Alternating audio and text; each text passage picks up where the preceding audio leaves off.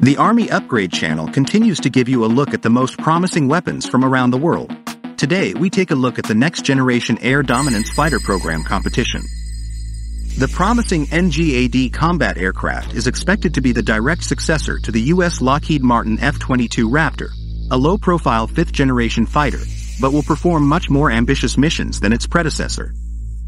As stated, at least one demonstration aircraft under the program has already been flying for several years, a program that has relied on advanced experimental development carried out since at least 2015.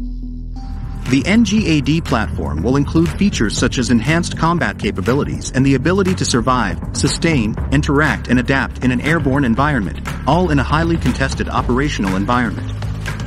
No one does this better than the U.S. Air Force, but we will lose that advantage if we don't move forward now.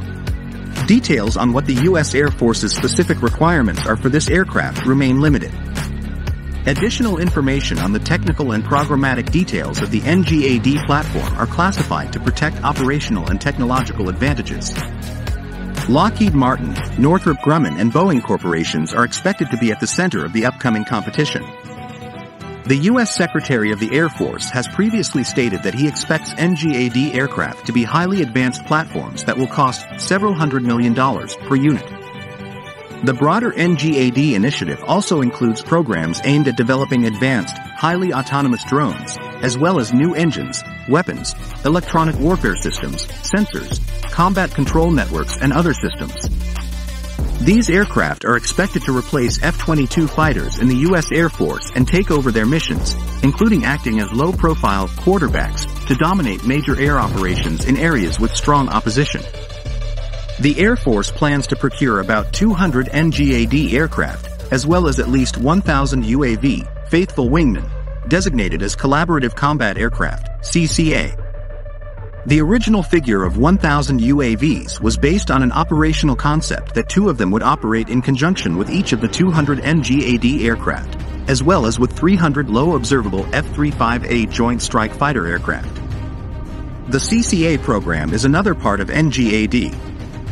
In the past, U.S. Air Force officials have said there is hope that NGAD combat aircraft will begin arriving in service before the end of the decade. This ambitious timetable also indicates that a significant amount of research and development work has already been done. In its fiscal year 2024 budget request, the U.S. Air Force is requesting $276 million for risk reduction work on the NGAD manned aircraft program.